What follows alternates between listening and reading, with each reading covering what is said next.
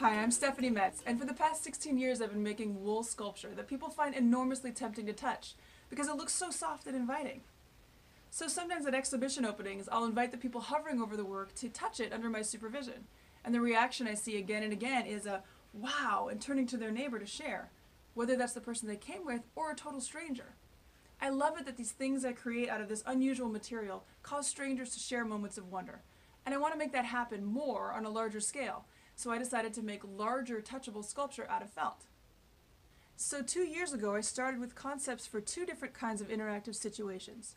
One gallery full of human-sized hanging pods, cocoon-like sculptures meant to spark curiosity in a meditative environment, and the other gallery that would be a more playful space, filled with holdables, stitched industrial felt sculptures that were more geometric but still organic, appearing solid and heavy like stone, but actually lightweight, meant to encourage play and creative interpretations.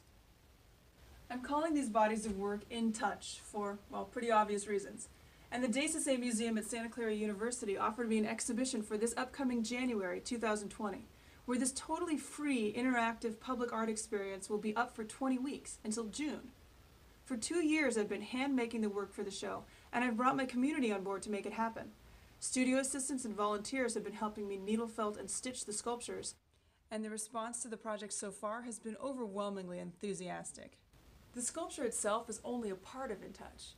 What I'm really interested in is the way visitors will interact with the sculpture and with each other. And that's where this gets tricky, because this project is meant for free public consumption. It's an experiment in connecting with others in a novel way, but it's not a commercial endeavor.